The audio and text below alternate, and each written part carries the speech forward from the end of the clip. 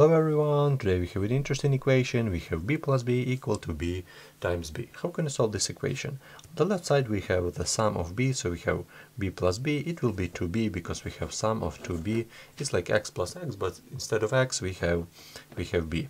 On the right we will have b times b. We all know that it will be equal to b squared. So we have an equation 2b equal to b squared. How can we solve this equation? The best way to solve this is to bring this b squared on the left side. We will have 2b minus b squared equal to 0. And as a result we have right here b, and right here we have b times b, so we can factor out 1b. So we will have b, and in parentheses we will have 2 minus b equal to 0. As you can see, we have a product that this element need to be equal to 0. So b equal to 0, this is our first root. We can check this root. We will have 0 plus 0 equal to 0 times 0, which is correct. So b equal to 0 is our first root.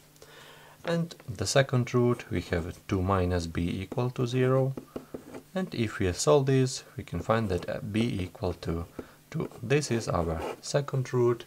We can plug in 2. We will have 2 plus 2 equal to 2 times 2, which is correct, so we will have two roots.